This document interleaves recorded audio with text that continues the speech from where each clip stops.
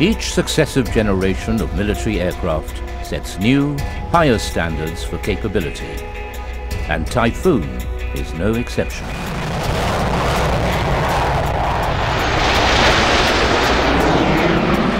But it also embodies the key characteristics that likewise made its predecessors outstanding in their own time, such as maneuverability, a large part of the Camel's success,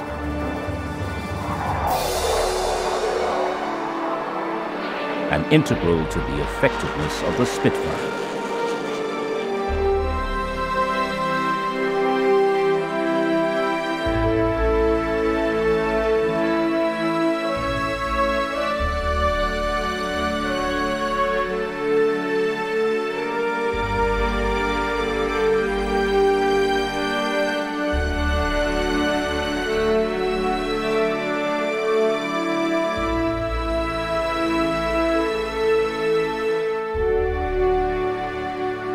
Aircraft that also had striking aerodynamics.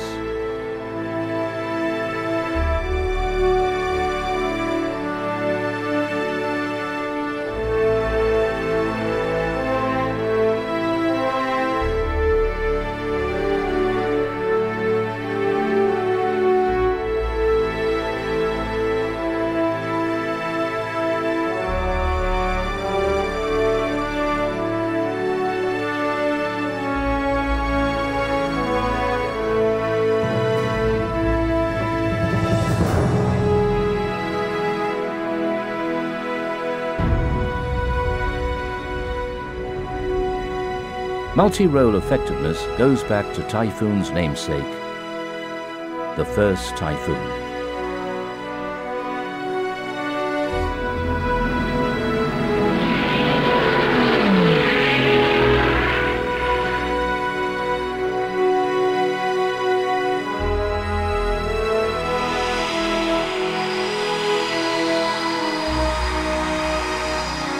The benefits of advanced engine technology have their origins in the Meteor, the first operational jet in RAF service.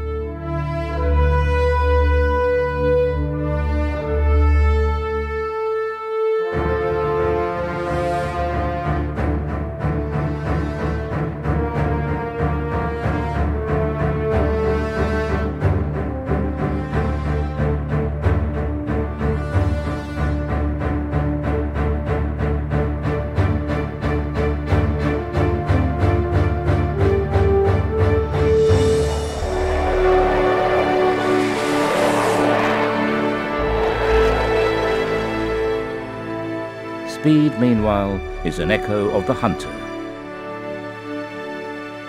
which in its day set a world speed record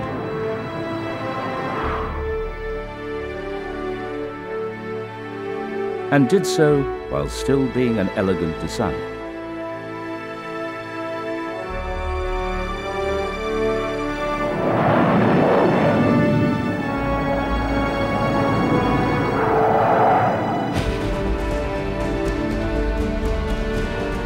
Where the modern Typhoon differs from the earlier aircraft, though, is that it has all of their characteristics. The present-day Typhoon's wide range of attributes is the beneficiary, too, of a long evolutionary process of constantly improving technology in European industry, in manufacturing methods,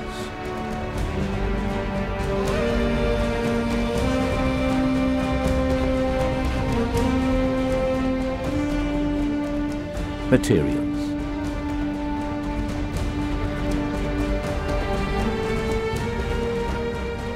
flying controls,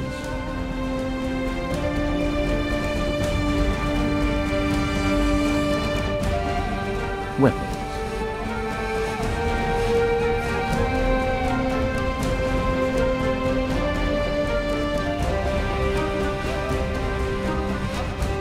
instruments and avionics,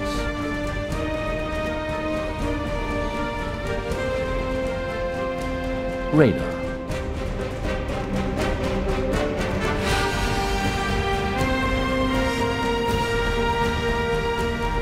Typhoon also follows on in the tradition of Tornado, the successful first example of a European multinational manufacturing partnership.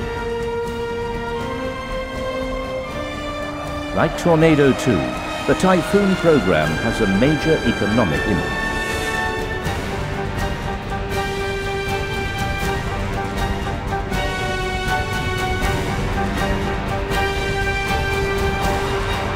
It's a unique heritage of almost 100 years, and it's produced one of the finest military aircraft ever built. It's very easy to fly, and what that means is it leaves me with the capacity to operate the aircraft in its swing role and multi-role capability. So as an operational pilot, I can fight my way to the target using air-to-air weapons.